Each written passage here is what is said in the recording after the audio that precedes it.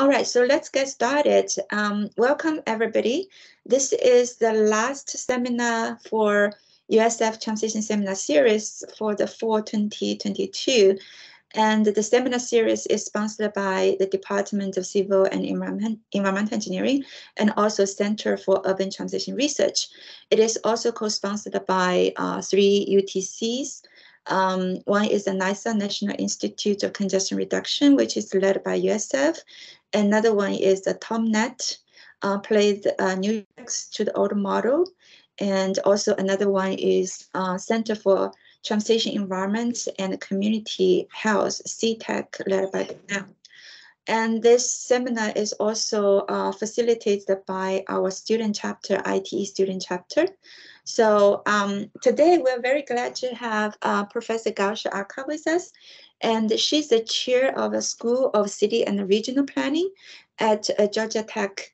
And Professor Akar conducts research on the sustainable urban mobility, and her work mostly focused on using the data collection and the data analysis tools to measure the access and equity, demographic differences in travel outcomes, and adoption of new mobility technologies.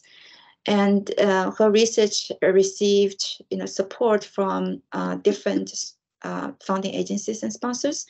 And she has co-authored over 35 peer-reviewed articles in top-tier journals.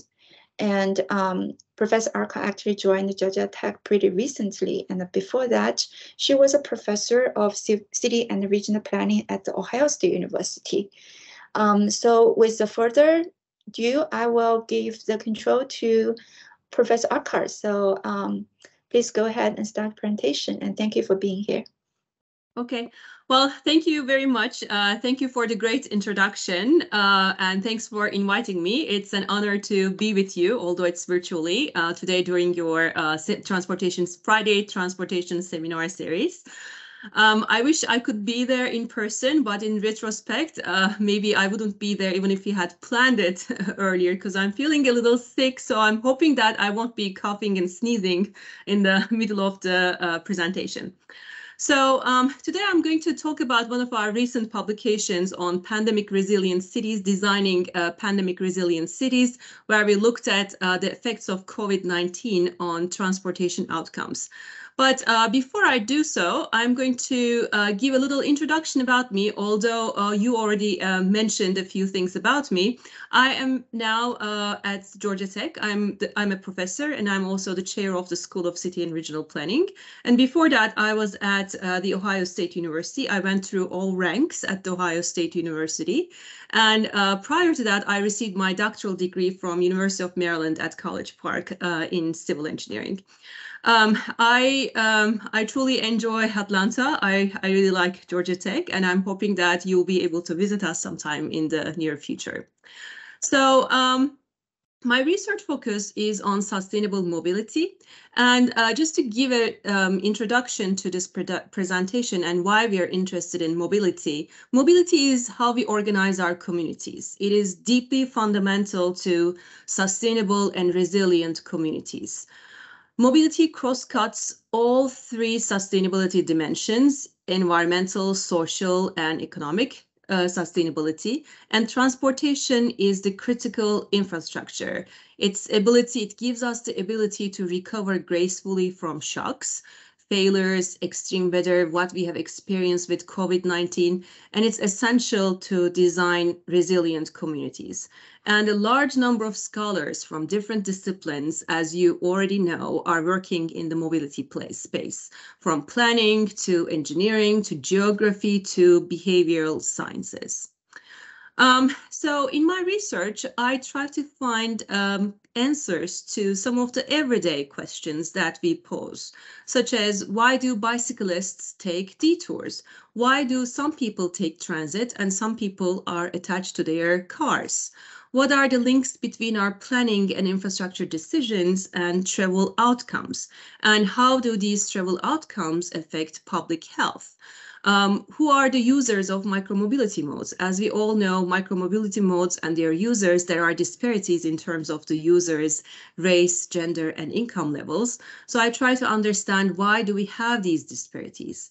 And overall, I think in a nutshell, I'm trying to find ways to have sustainable mobility, going from the picture on the left to the picture on the right, where we have more people walking, biking, taking transit, and all these modes coexisting together.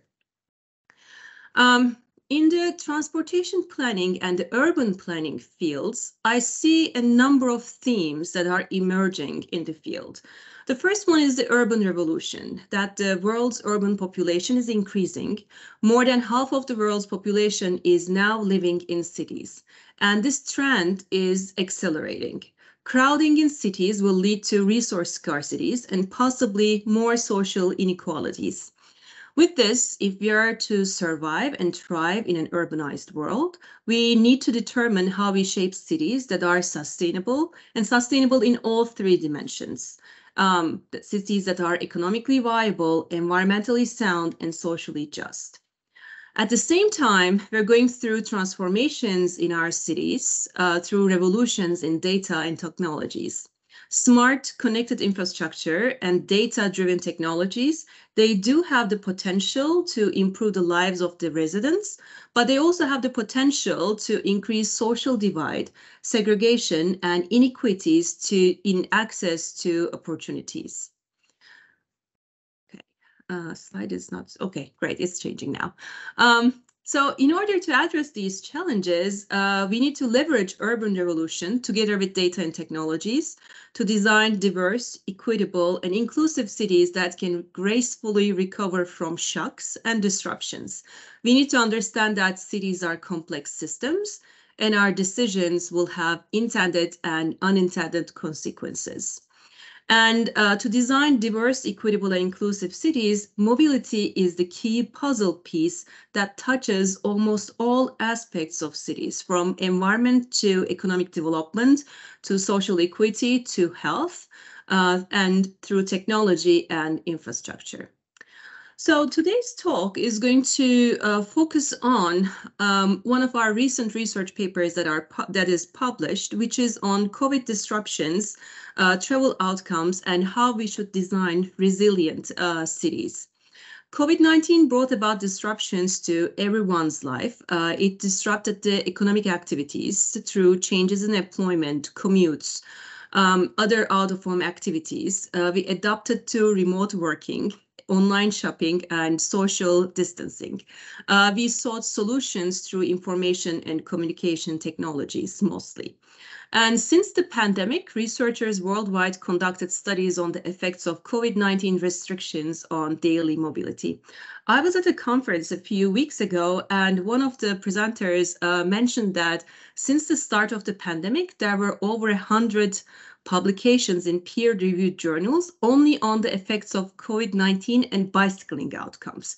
So thinking about how much we published, how much we presented on COVID-19 and travel outcomes, I think it's outstanding what we managed to do within 2 years. So we know that the effects of pandemic are not evenly distributed due to disparities across different neighborhoods. And we also know that the infection risk or the perceived infection risk really affected our out-of-home activity participation. So with this, we decided to seek answers to research questions on COVID-19 and travel outcomes. And we specifically focused on the effects of built environment on COVID-19 infection risk perception while traveling, and the effects of built environment on subjective well-being during the pandemic. And while we were setting up our research scheme, we focused on the hard and the soft factors that affect travel outcomes. So the hard factors would be the built environment and social demographics, which would be somewhat easy to measure. And then the soft factors would include individual perceptions, attitudes, and subjective well-being assessments. We collected data from the Columbus metro area in Ohio.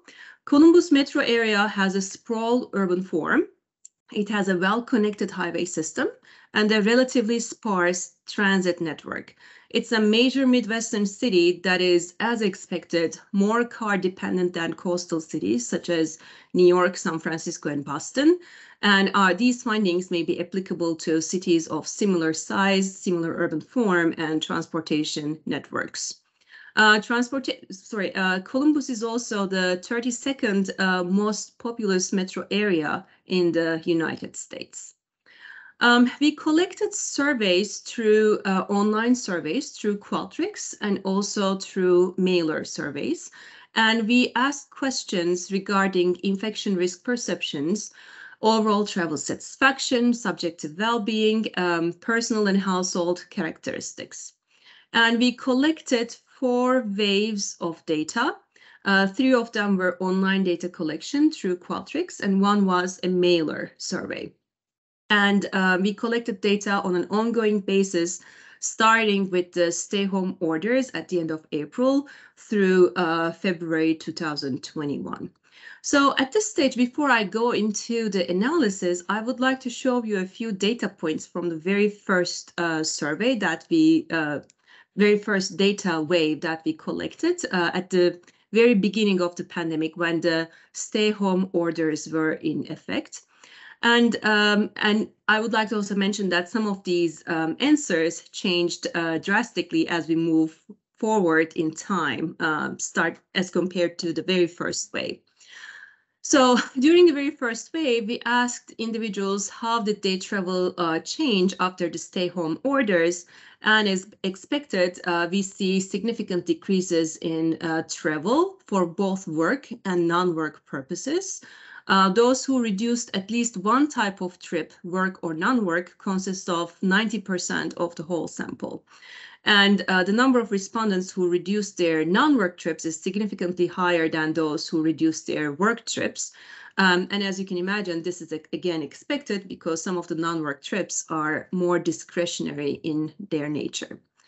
Then we asked the individuals about what aspect of their experience with their primary travel mode would they be missing during the stay-at-home orders, and we disaggregated the respondents by their primary mode. So all individuals, auto users and non-auto users, they reported feeling independent is the aspect they missed the most. However, non-auto users also responded that they miss getting physical exercise and interacting with others as the remaining aspects, the top aspects of what they miss. And another important finding that I would like to report here is that while 12% of auto users didn't miss any aspect of their previous travel experience, this number is 0% for non-auto users. So it's basically here. I don't know, my mouse is not moving, but if you look at the very last row, I do not miss any aspect at all. That only exists for auto users. So this shows that travel has an intrinsic value for all non-auto users, while 12% of the auto users do not attribute any value to their auto trips. Looking at what people think they would do after the stay-home order restrictions are lifted, we asked whether they would reduce their travel time, continue reducing their travel after the stay-at-home orders are restrictions are lifted. We would say that more than 65% of the respondents stated that they are willing to reduce their travel for out-of-home activities, while only 15% wanted to go back to their previous activity and travel patterns after the stay-home order restrictions are lifted. So of course, I would say these percentages changed significantly as we moved along with the pandemic. And looking at the traffic patterns now in Atlanta, I think almost everyone is back to their commute travel patterns that they were conducting before the pandemic. So this slide shows individuals and their perceived risk of getting infected on different travel modes. And as expected, based on the respondents, their perception is they would be more likely to become infected with COVID-19 if they were using shared modes such as bus, Uber, Lyft, taxi, car share, or other micromobility modes, shared micromobility modes. On the other hand, individual travel options, namely cars, bicycles, motorcycles, individuals rated them as safest travel modes. So again, these perceptions also changed somewhat as we moved through the pandemic with masking and vaccinations and so on. So people started finding transit and so more tolerable in terms of risk perception. But this was where we were at the very first time the travel stay-home orders were in place. So at this point, I'm going to go back to the overall data and the research questions that we had posed at the very beginning of this presentation. As I mentioned before, we had 4 waves of surveys, which resulted in about 1,900 responses. And we removed those individuals who did not provide usable data for us, those who did not provide address information, or those who skipped some of the key questions that we were focusing on. And that gave us about 1,100 final observations.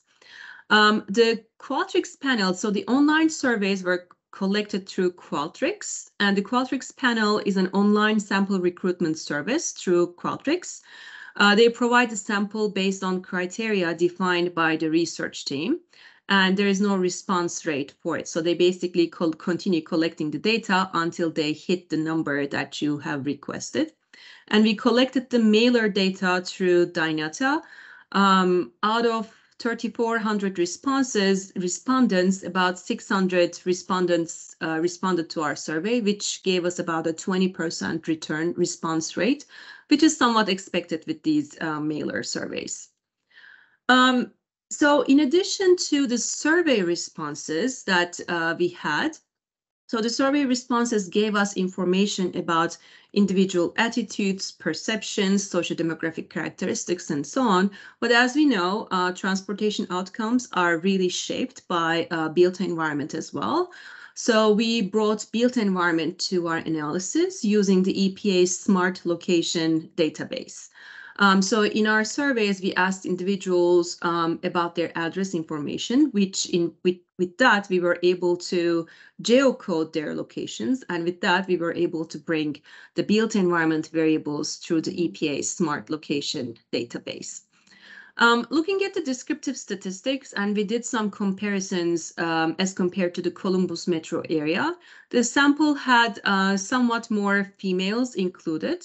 In terms of the race and gender, in terms of the race distribution, whites are oversampled, and then the sample is skewed more towards the higher education side of the educational attainment. But we do control for these in the analysis, so we don't really foresee significant problems with these. To answer the research questions that we posed, we use structural equations modeling.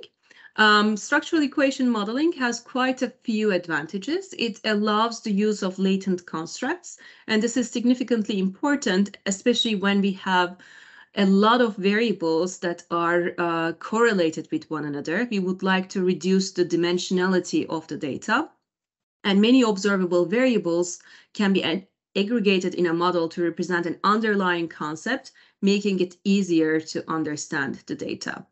With structural equations modeling, we are also able to calculate direct and indirect effects. For instance, in this figure, bicycling infrastructure affects the bicycling perceptions of individuals directly, but also bicycling infrastructure may increase bicycling frequency for everyone.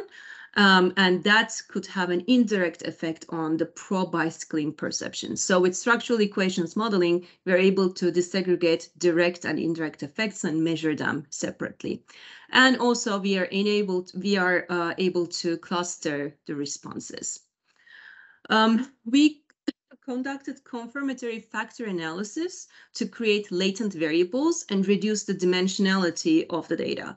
This slide shows how indicators are related to the factors or latent variables. So as you can see, we have quite a few indicator variables where the respondents really responded to these questions, but we cannot really include all of them in our models because quite a few of them are correlated, and including all of these will also increase the dimensionality of the problem. So we created factors that associate, create the latent factors that are based on these indicators. So for instance, we have an indicator, we have a latent variable for subjective well-being, which is based on the questions, which is based on the ratings of the individuals on questions such as, I'm satisfied with my life.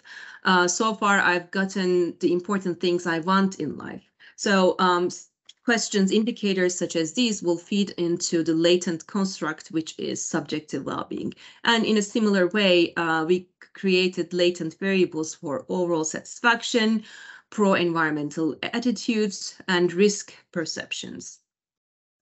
So at the end, after we created these through the confirmatory factor analysis and including the other variables, we were able to bring these variables together and estimate the models to understand the answers to our very first questions.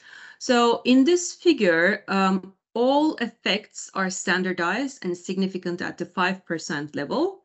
Rectangles here at the right top, we have perceived COVID infection risk, perceived COVID-19 infection risk while driving.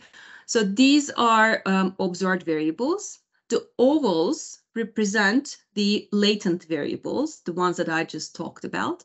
And the gray ones, the gray ovals, are the variables of main interest of this study. Green arrows are positive associations, and the red arrows represent negative associations. And if an arrow is has a dashed line, it means an indirect effect.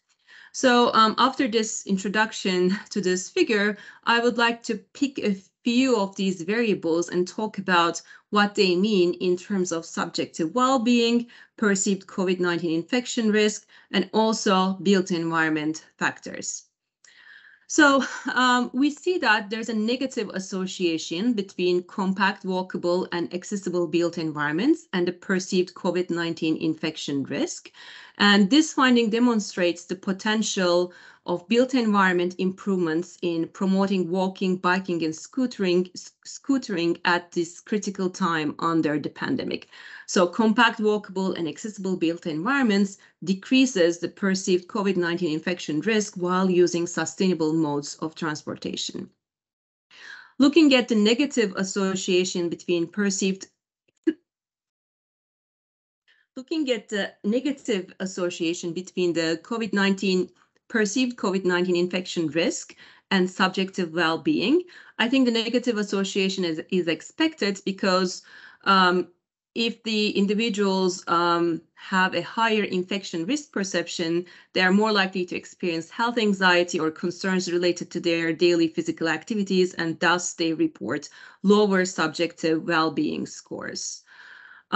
We see that looking at the dashed green line from compact walkable environments to subjective well-being, and it's a positive association, we can argue that built environment improvements can contribute to physical health by reducing perceived risk regarding physical travel, and mental health by improving the subjective well-being, improving the potential to participate in out-of-home activities of individuals during the COVID-19 pandemic.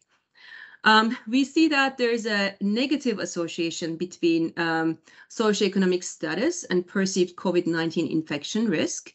And with this, we argue that those with lower socioeconomic status are more likely to lack health insurance, and they have limited access to healthcare.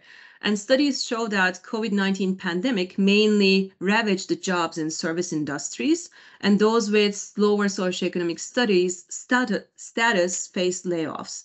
And since in the US, insurance system, health insurance is tied to employment, those with lower socioeconomic status may be more concerned about the negative effects of COVID-19 exposure. We see that there's a positive association between age and subjective well-being, which we think this was not expected. COVID-19 studies actually show that contracting the disease causes a greater risk of severe illness for older adults. And due to the greater coronavirus concern, older adults reduce their physical activities and social interactions more than the other groups. So with this, we were not really expecting this result. And with further studies, we would like to look into why age ended up having a positive association with subjective well-being. So, so what these all mean in terms of the research questions that we posed at the very beginning really lies between the association between the compact walkable environments, perceived COVID-19 infection risk, and subjective well-being. So those will be the ovals, the gray ovals that we have been focusing on. And with this study, we do have evidence that compact, walkable, and accessible neighborhoods, they reduce infection risk perception while using sustainable modes. And this is important because we would like people to continue being active, continue being able to access their out-of-home activities, and also socialization. And we also find that compact, walkable, and accessible neighborhoods, they have an indirect effect to promote subjective well-being of individuals. So with this, we argue that designing compact, accessible, and pedestrian and bicycle-friendly neighborhoods is crucial for our future city designs. The compact, accessible, and pedestrian-friendly neighborhoods, they reduce the risk perception associated with sustainable modes of transportation. And individuals in these neighborhoods will exercise and interact with others and feel better. So looking at sustainable urban design, we're talking about having mixed land uses so that there will be destinations which are going to be within walkable, bikeable distances. We would like to have environments that are connected, walkable, bikeable, and accessible. So of course, with any other research study, there are limitations to this study. So although we collected the data on an ongoing basis, we don't really have before and after studies yet. So this is somewhat still in a cross-sectional nature. So this restricts what we can conclude from this study. So it's unknown to us looking at the temporary effects and longer term effects in the society. So I know that we are going back to some of our patterns that were before, that we were experiencing before the pandemic, but nothing is really as before. And it will be interesting to conduct similar studies looking into the future to see where the COVID pandemic and our behavior, changes in behavior, will take us in the next in the next decade or so. One other limitation, a significant limitation of the study, is because we had limited number of responses from disadvantaged groups, transportation disadvantaged groups, such as older adults, racial minorities, it was difficult to make conclusions regarding these groups. So in the future, we may want to oversample these individuals to really understand their behavior and their travel outcomes as we move along into the future. So this paper is recently published and it's available for download if anyone is interested. And if you want to link, I can send you the link. So this basically concludes my talk, and I'll be very happy to entertain questions and have discussions based on this work. Great, thank you very much, Gulsah. Now we open the floor to audience for asking questions. You can either put the question in the meeting chat or you can unmute yourself and speak out your question. So I'm not being able to see anyone or the chat, but is that normal or should I stop sharing? Maybe that's the thing, right? Did you use a browser or you used the app? I think I just clicked on the meeting link that you sent to me. Okay. So it's okay. Yeah, sometimes depends on if you signed in with your own account, you may have restricted functions.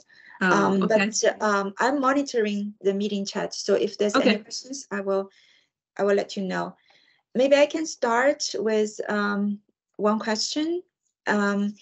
So you mentioned about this kind of the relationship between the age and the subjective well-being. Yeah, I was wondering, even without, even not in the pandemic time period, because you mentioned you didn't collect the data about those older adults. So your age range could be like in the middle somehow. And I feel like, for people in 40s, 50s, they probably be more mature and knowing, the hardness of the life already.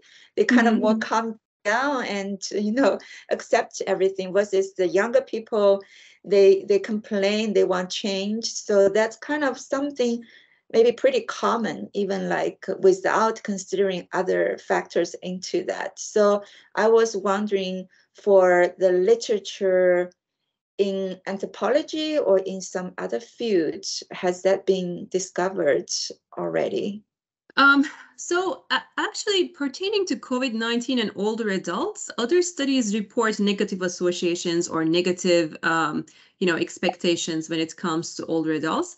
But you really pose an interesting aspect when it comes to older adults. And I understand, and your point is very well taken, that they're more mature, they know what to do, and they will not risk. So those are important associations, I think.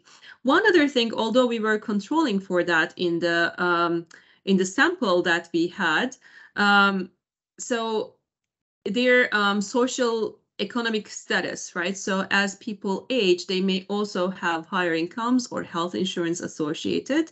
So with that, they may have they may feel more okay with, the idea of getting sick and ending up in the hospital because they have health insurance. So when we did this presentation at another institute, we were asked whether we controlled for the political affiliation of these individuals, and that is something we actually considered when we were collecting the data. But the data funding for this project came partially through the city, and they didn't want us to include any questions like that in the study. So I think that could have been an interesting factor to look at, because Columbus has a large young population, mainly centered through the Ohio State University, as well as some of the other employment centers. And I would be curious to see if there would be some differences in terms of political affiliation and age distribution. Yeah, that'd be very interesting, because we have seen, the pandemic, actually the policies towards the pandemic actually influenced by the politics a lot. Yes. So yeah, maybe later, if some survey could be done, including that'll be interesting to see how the outcomes will be. Yeah, exactly. That will be a good control variable, I think. Okay, so there's another question from Dr. Qinglu. I think it's the question is about the implication and impact of. Oh no, that was from last time. Sorry, we have this series. So when I look, actually, I also see. I think that was from the week before our Thanksgiving. Sorry about that. Yeah. So okay. Any other questions from the audience? Hi, Dr. Akar. This is Qinglu. Actually, I have a question. I'm kind of curious about the responses from the attendees of the surveys, because my personal feeling is that we perceive the impact of the pandemic of the virus from mainly based on the information from the news media and the social media, like the TVs and the social media, and from the people that are living around us, I don't see significant impact from the pandemic. Like I don't see any people who actually die due to the pandemic. So I'm kind of curious. My question is in your study, did you consider the potential influence of the surroundings or the sources of the information and on the decisions? Yeah. I think that's a very interesting question, and unfortunately, we did not include any information, any questions in terms of where individuals mainly look up to getting their information. We did have some questions, and we were trying to really get around this question. We wanted to really include the political affiliation, so we couldn't include that. So we were trying to get around it, and we had some questions related to, do you know anyone who has COVID? Name the top person, one person that has COVID. Where did you get that information? A few questions like that, but we didn't get much responses to those questions, unfortunately. So a lot of respondents skipped those questions, and in the end, we weren't really able to include them in a meaningful way, analyze them in a meaningful way. But yeah, that's true. So I think where you get your information or your social surroundings really affect how you perceive or how you shape your attitudes. Right. I'm thinking that it might be very interesting if the similar study is done here in Florida, which have a kind of different political and demographic features from Ohio. Yeah. Yeah, I think it will be different in quite different cities, but I think the methodology could be applied. And I think as we move forward, we're thinking about what better variables, what better questions we could have included based on some of the restrictions that we have to work with. So yeah, I think those would be interesting to consider in the near future. Thank you. All right, thank you, Dr. Chin Lu. And do we have any other questions from audience? Please feel free to jump in. Hi, Gulsah. Hey, how are you? Hi, good. How are you? Thank you so much for presenting to our students. So I had a couple questions. One was, I think I missed it, but how did you measure subjective well-being? So we had a few questions in the survey that the individuals rated from a, I strongly agree to disagree, based on a Likert scale. And we had, I believe, 5 or 6 statements. I can go back to the presentation. Did I stop sharing or no? I'm trying to understand. You're still sharing, I think, but you had Teams on top of your slides. Yeah. Oh, okay. So, okay, you see my slides now?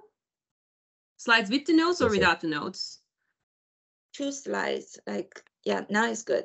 Okay, great. So let me go back to that. I think I did have the slide somewhere, sorry. So we did ask individuals about, we had indicator variables on conditions of life, life is close to my ideal, and so on. You can see that right now, right? It's the second latent variable, subjective well-being. And those indicators really shaped how we define subjective well-being. Okay. Okay, cool. I couldn't remember as part of a standard scale or not. So, one of my students did a few different well-being scales in a study, but I couldn't remember which one those are. Okay. And then my second question. Later on, if you send me an email, I can share the survey with you, so you can take a look into that. Okay, that'd be nice. Thanks. And then the second question was, or I guess a general question. So we're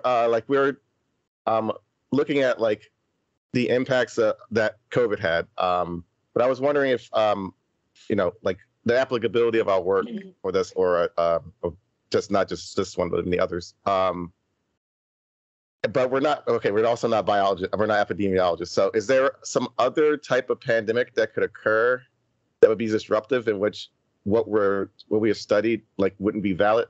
Would these ideas of here being in a compact, walkable, accessible built environment decrease your perception that being around others or doing sustainable modes were risky?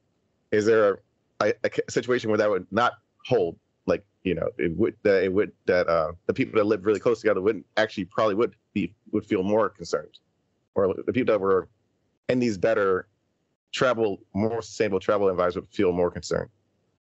So I think that's an interesting question. And I, to be perfectly honest, I do not know. As you said, like, we're not in the medical field, so I don't know what type of other, pandemics we may face into the future. But if you look at the history, like, when pandemics generally changed how we live, right? So when we had in 1800s, 1900s, when we had these pandemics like cholera or flu and so on, some of them really forced people or made people move to suburbs because they felt like, having a backyard, not being able to stay at a distance from others could really make their lives better. So those were some of the effects of flu. And then cholera really shaped how we do our infrastructure. So I think every pandemic really brings about a change in our lives.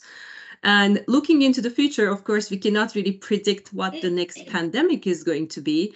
But we talk about, urbanized areas, more people living in more urban areas, and the population is increasing. So we're actually making more of a footprint on the planet, right? So with that, we're actually increasing our interactions with some of the other species, plants, animals, and so on. So with that, actually, some people predict that we're going to be more prone to pandemics into the future. But in terms of your question, what implications these pandemics may bring, whether, we may have a pandemic where the reverse will be good, like we want to stay close together instead of social distancing, that's I don't know.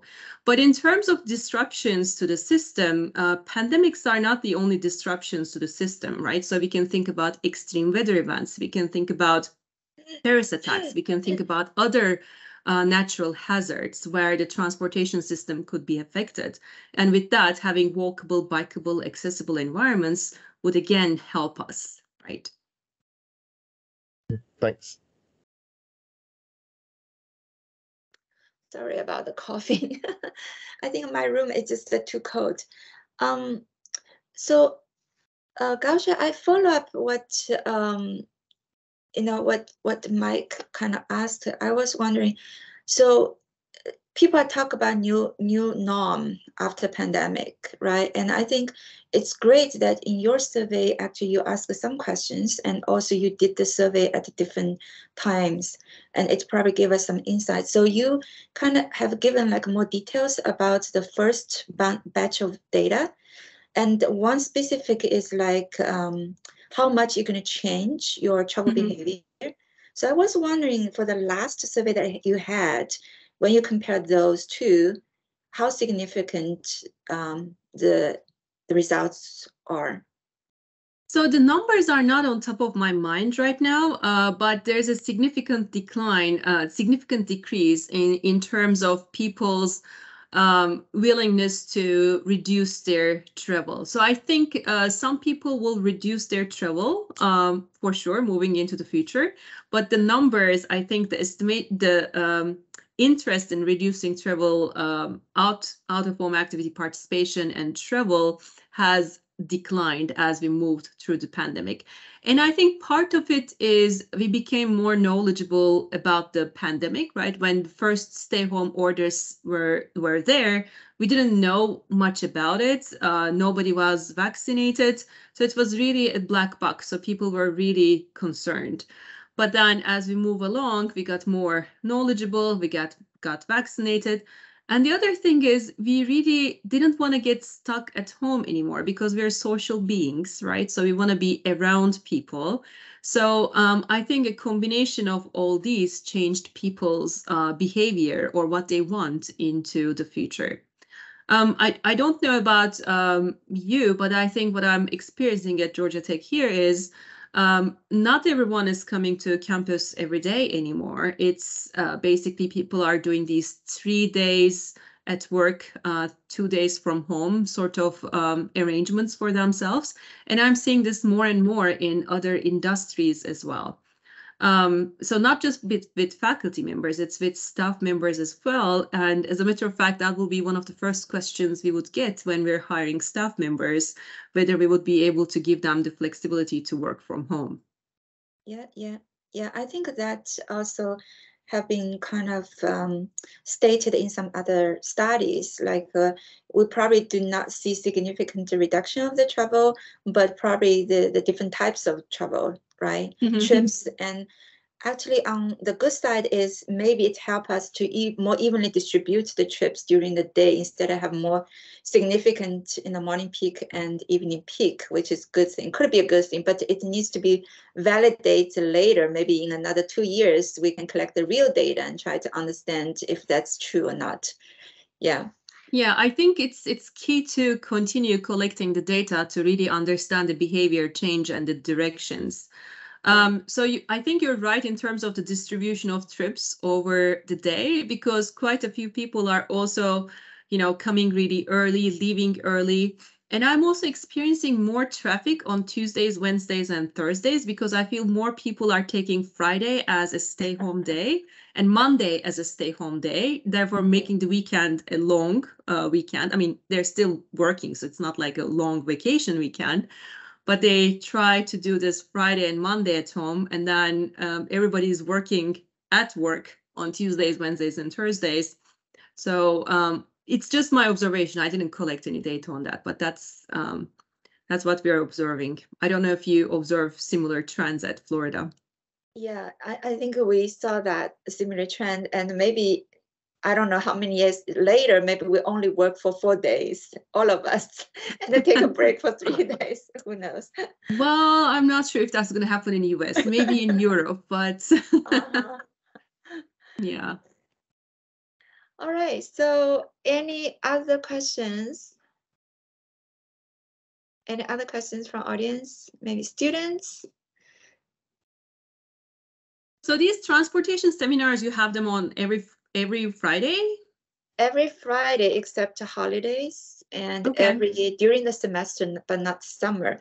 We thought about, to also have the summer session, but I guess in the summer, most of people want to have more flexible schedule. So we will look into that, but we still, at the UTC level, we have also another series of webinar.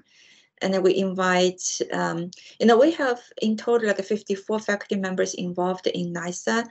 So, and work on many different projects. And then they will give, the PIs, co-PIs will give presentations regarding the outcomes of the project. So we have quite this, we also have podcast actually, that is more for, professionals as well as the general public. So we convey the information because we focus on, for NASA, focusing on the congestion reduction. So we want to showcase more like innovative and effective congestion reduction strategies to the professionals and general public. Yeah, we have quite this kind of, technology transfer and outreach efforts on our campus. Yeah. Okay. Excuse me, Well, Dr. Zhang. Siobhan, hey, how are you? How are you? So we have a doubt in person, so I'm handing over the mic to him. Okay. Can you hear me? Yes. Okay. So you said there was summer sessions, on weekdays. I'm interested. Yeah, I like to learn as much as I can about transportation,